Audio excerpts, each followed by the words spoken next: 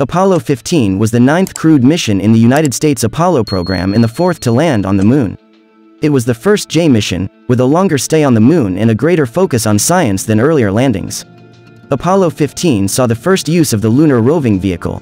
The mission began on July 26 and ended on August 7, with the lunar surface exploration taking place between July 30 and August 2. Commander David Scott and lunar module pilot James Irwin landed near Hadley Rill and explored the local area using the rover, allowing them to travel further from the lunar module than had been possible on previous missions. They spent 181 halves of an hour on the Moon's surface on 4 extravehicular activities, and collected 170 pounds of surface material. At the same time, Command Module Pilot Alfred Worden orbited the Moon, operating the sensors in the Scientific Instrument Module Bay of the service module. This suite of instruments collected data on the Moon and its environment using a panoramic camera, a gamma-ray spectrometer, a mapping camera, a laser altimeter, a mass spectrometer, and a lunar subsatellite deployed at the end of the moonwalks. The lunar module returned safely to the command module and, at the end of Apollo 15's 74th lunar orbit, the engine was fired for the journey home. During the return trip, Worden performed the first spacewalk in deep space. The Apollo 15 mission splashed down safely on August 7 despite the loss of one of its 3 parachutes. The mission accomplished its goals but was marred by negative publicity the following year when it emerged that the crew had carried unauthorized postal covers to the lunar surface, some of which were sold by a West German stamp dealer. The members of the crew were reprimanded for poor judgment, and did not fly in space again. The mission also saw the collection of the Genesis rock, thought to be part of the Moon's early crust, and Scott's use of a hammer and a feather to validate Galileo's theory that when there is no air resistance, objects fall at the same rate due to gravity regardless of their mass. In 1962, NASA contracted for the construction of 15 Saturn V rockets to achieve the Apollo program's goal of a crewed landing on the Moon by 1970. At the time, no one knew how many missions this would require. Since success was obtained in 1969 with the 6th Saturn V on Apollo 11, 9 rockets remained available for a hoped-for total of 10 landings. These plans included a heavier, extended version of the Apollo spacecraft to be used in the last 5 missions. The revamped lunar module would be capable of up to a 75-hour stay, and would carry a lunar roving vehicle to the Moon's surface. The service module would house a package of orbital experiments to gather data on the Moon. In the original plan, Apollo 15 was to be the last of the non-extended missions to land in Censorinus crater. In anticipation of budget cuts, NASA canceled 3 landing missions by September 1970.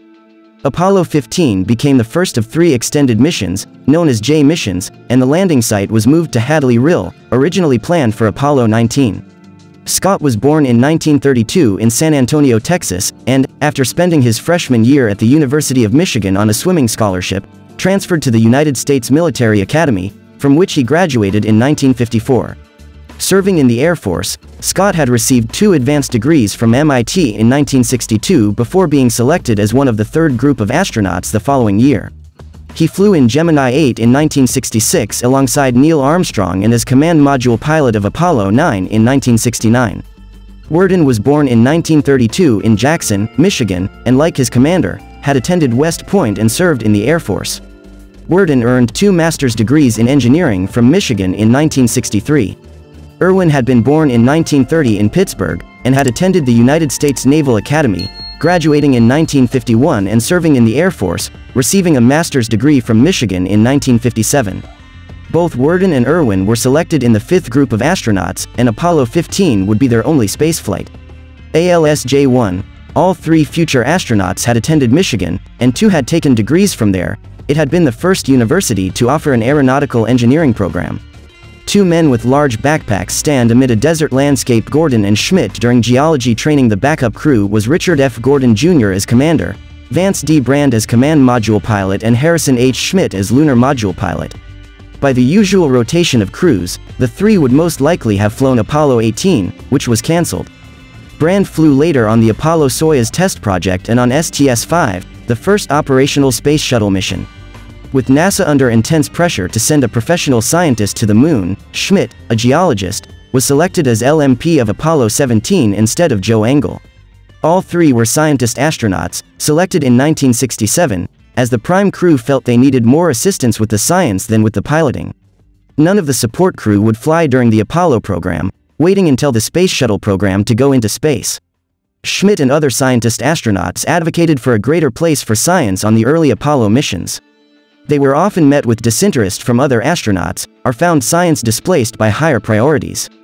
Schmidt realized that what was needed was an expert teacher who could fire the astronauts' enthusiasm, and contacted Caltech geologist Lee Silver, whom Schmidt introduced to Apollo 13's commander, Jim Lovell, and to its lunar module pilot, Fred Haise, then in training for their mission. Lovell and Haise were willing to go on a field expedition with Silver, and geology became a significant part of their training. Geologist Farouk El-Baz trained the Prime Crew's command module pilot, Ken Mattingly, to inform his planned observations from lunar orbit.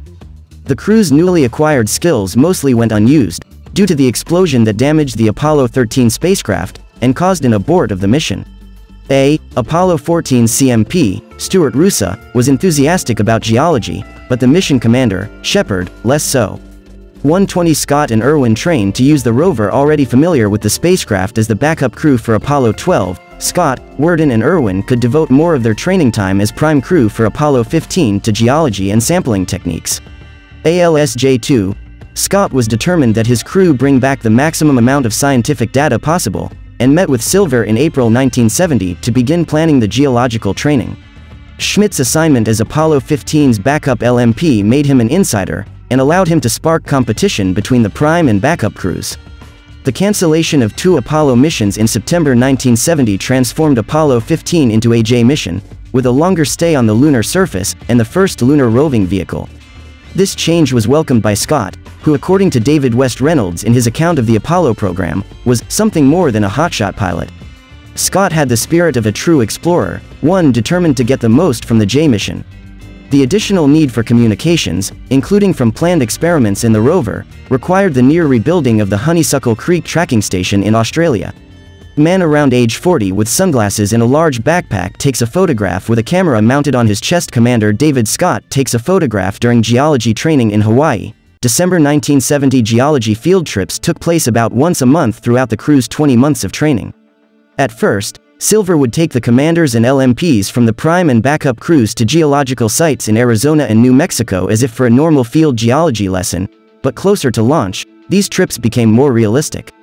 Crews began to wear mock-ups of the backpacks they would carry, and communicate using walkie-talkies to a Capcom in a tent. The Capcom was accompanied by a geologist unfamiliar with the area who would rely on the astronauts' descriptions to interpret the findings, and familiarize the crew members with describing landscapes to people who could not see them. Considering himself a serious amateur, Scott came to enjoy field geology. The decision to land at Hadley came in September 1970.